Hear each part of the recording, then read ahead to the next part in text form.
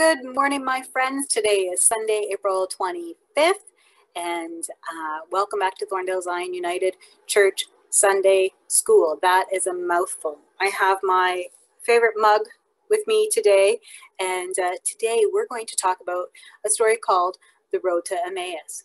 Now, we, a few weeks ago, talked about Easter, and I told you all about Easter and how the most important part of that was that Jesus defeated death, and yes, he died on the cross, but when they put him in the tomb 3 days later, he rose. And if you remember, there was two women who found out first that he was no longer in the tomb, and they went to tell other people, and other people didn't believe them. And next up, you're going to see a video of two of the people who didn't believe the women, and two people who were just so saddened and really down in the dumps at the thought that their beloved Jesus was gone.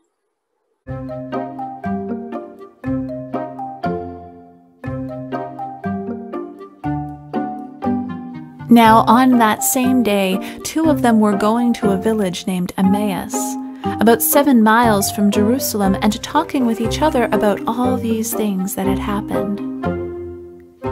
While they were talking and discussing, Jesus himself came near and went with them, but their eyes were kept from recognizing him.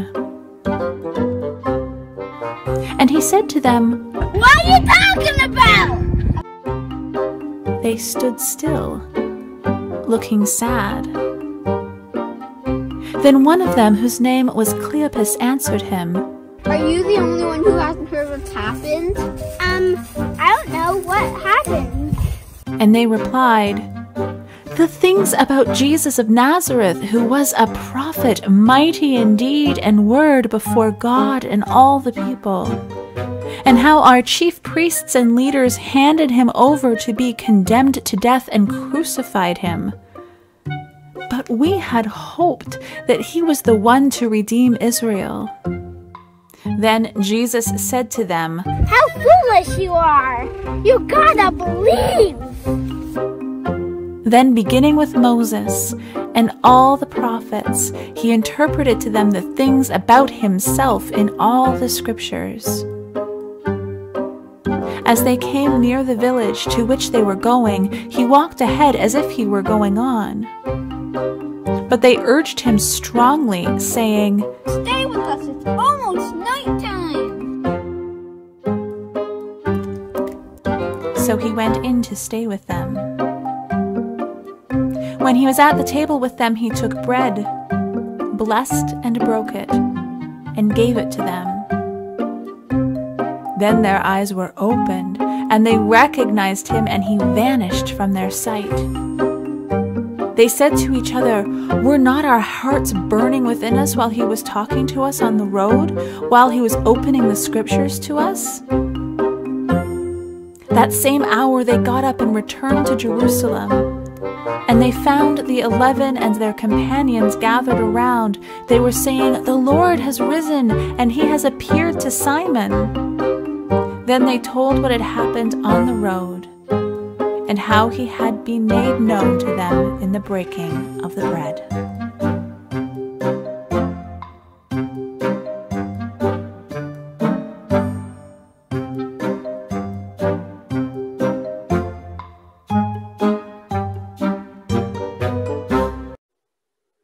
So we may think it's really unusual that these people who spent time with Jesus, that followed Jesus, that should have known Jesus, didn't recognize him on the road. And the closest example I can give you to a 2021 type of example would be, imagine that there's a kid who comes to your school, and the kid is picked on and bullied, and people don't really know them. And you take the time, you and some friends, to get to know them just a little bit.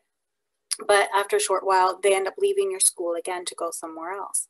And you had learned about this person that they were smart and they were funny, and they were a really awesome person. It was too bad you didn't get to spend more time with them.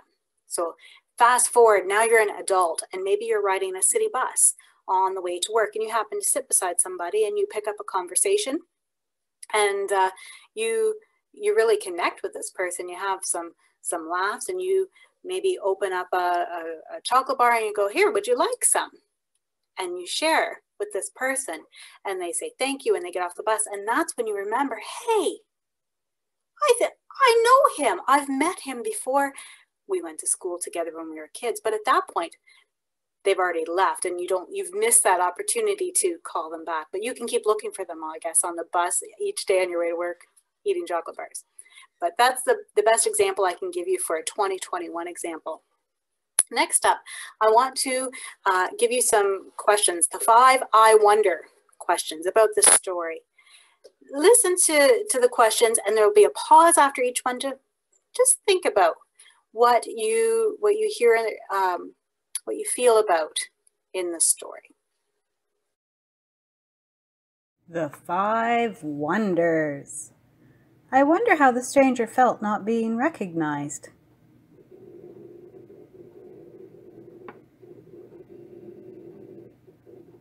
I wonder how the disciples felt about a stranger joining their journey.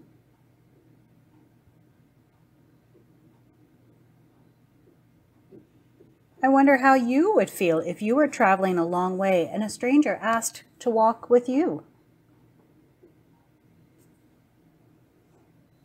I wonder what you would take with you on a very long journey.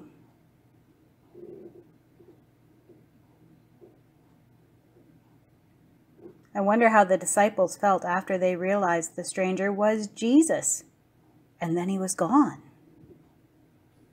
Did you think about those?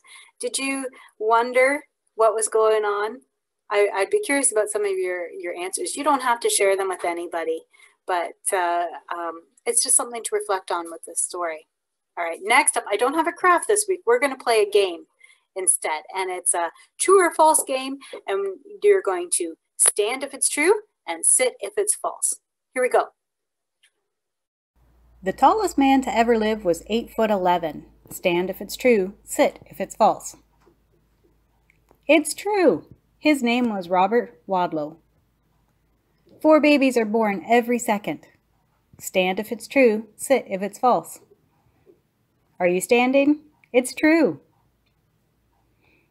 Cold water turns to ice faster than hot water. Stand if it's true, sit if it's false. Take a seat. It's false. The bottom water gets colder first, and since cold water is heavier than hot water, all those little molecules don't move around and freeze quicker. There was once a cow that grazed on the front lawn of the White House. Stand if it's true, sit if it's false. Also true, in 1909, and her name was Paulina Wayne. And our last one, a blue whale's tongue weighs about the same amount as a horse. Stand if it's true, sit if it's false. Take a seat. It's false. A blue whale's tongue weighs about the same as an average elephant. How'd you do in that game? Were you surprised by some of those interesting facts? Did you get most of them right? Most of them wrong? I had a lot of fun looking those up for you. Today's lesson is really focusing about the idea of doubt. And doubt is a human trait. We tend not to believe things unless we can see them, unless we have concrete evidence for them. And Jesus understands that, and he understood that when he was walking with those people down the road, because he presented all the facts from the Old Testament, and then he revealed himself. When you doubt, I would really like to encourage you to search out facts and to talk to people who you respect and people who you know only have the best interest in heart for you, and look to adults and friends. And when we speak about God and Jesus, you can talk to family, but you can also look at passages in your Bible. There's, again, it's human nature to doubt, and God knows that we are curious beings. We always want to know. So I encourage you to feed that curiosity, and when you have a question, you look it up. And if you need help with any of that, please reach out to me at any time. Your parents know how to get a hold of me, and I had a lot of fun this week with this game. I hope you did too.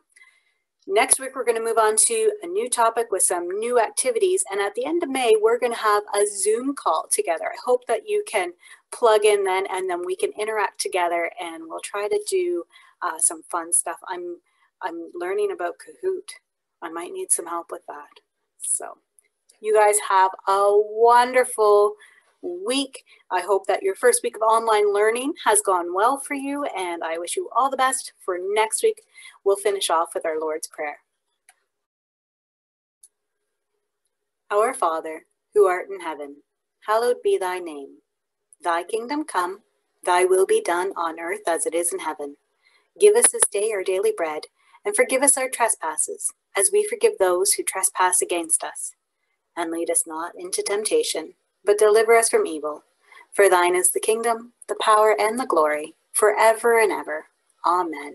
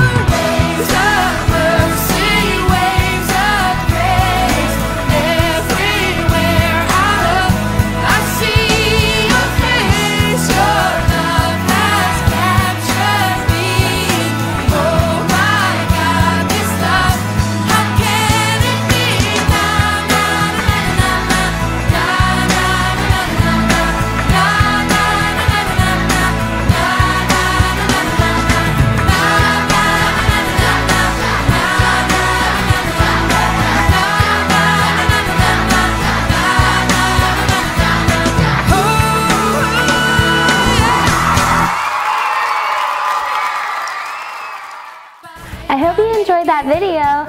If you did, please share with a friend or subscribe to our channel so that we can make more fun dance videos. Bye!